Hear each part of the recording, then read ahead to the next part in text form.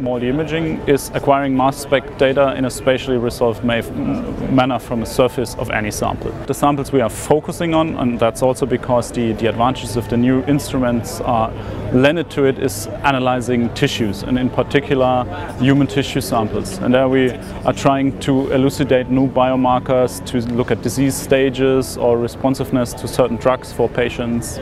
So we have just recently released a next generation MALDI TOF system, and very briefly said, there's two big achievements in the new system that we have. It's, first of all, it's speed of acquisition, and that's really not an incremental improvement, it's really a quantum leap forward.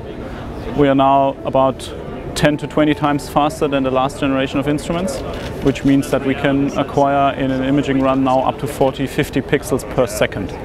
And that is a substantial achievement because it increases the throughput.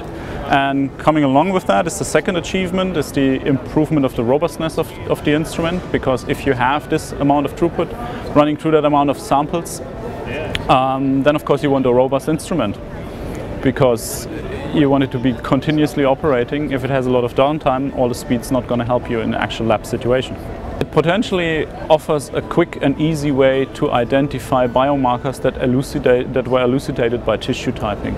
So a first step is typically a differential experiment, and you're looking for differences, for example, between a treated and an untreated sample. But then typically the question is, if you found a difference, how do you identify those peaks? How do you pin a name, a molecular name on that? And the MSMS capability is a potential way to easily get that information directly off tissue. This is the point where now our main focus is to identify assays where we can either be quicker or more successful than existing technology.